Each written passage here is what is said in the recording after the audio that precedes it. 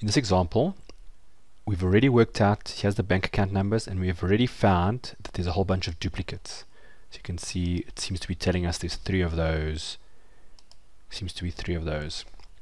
However, what we want to know now is what instance is this row of that number. So in this case, that would be the first instance.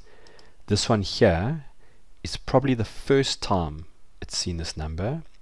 And as we go down over here, which seems to have the same number, I want to see a 2 there. So I want to know that that is the second instance.